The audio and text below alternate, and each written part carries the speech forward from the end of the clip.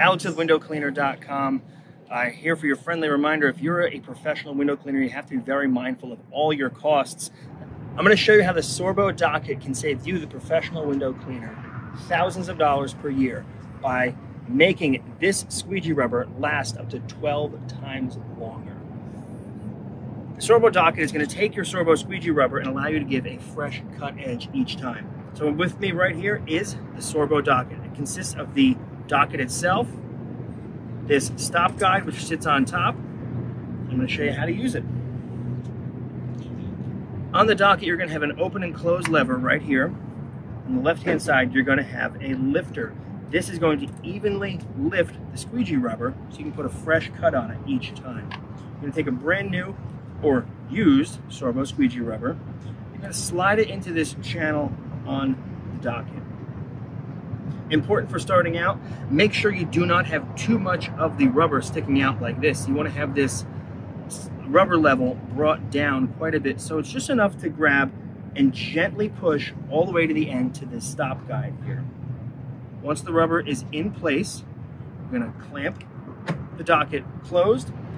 Then you're going to take your top guide, put it right on top. You want to make sure the Sörbo logo is facing outward and it is not upside down.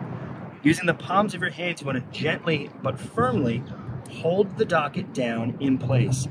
Your left hand is going to be on the trigger of the lifter, holding it firmly up while you open and close. After it's closed, let go of the lifter. Make sure that it's nice and even completely across the rubber blade. That's going to leave you just the right amount of rubber sticking out to be trimmed off.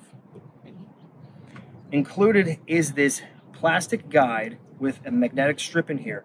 Also included are a handful of stainless steel 1.5-inch blades. Very important, put a little bit of wax on these blades. It's going to help you get a nice, fresh, smooth cut. You can only use one spot on that blade per rubber cut. So after a cut, you're going to move the blade over and use a fresh spot that is yet to be cut by that razor blade. Before you start to cut, it's important to know that you have to move consistently and fluidly across. You don't want to stop, speed up, slow down. You want one consistent speed across. As you start, you'll get a little bit of rubber curl on your fingertip. You're going to grab that rubber gently and pull it straight up, keeping tension on the rubber. So here we go. We're going to give it one nice smooth cut. Start going, get that little piece. And then not fast, not slow, just one steady pace while pulling the squeegee rubber right up. Go all the way to the end.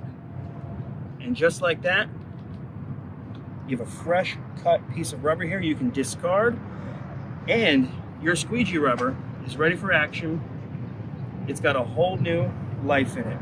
You can cut this up to 12 times, so you can move the rubber up that 3x4 Sörbo squeegee, maximizing the life of one piece of rubber, saving you thousands over the course of your Sörbo squeegee channels. So be sure to check out the Sörbo Docket if you want to save and maximize the life of your rubber. The Sörbo Docket and all other Sörbo window cleaning tools are available at windowcleaner.com/Sörbo.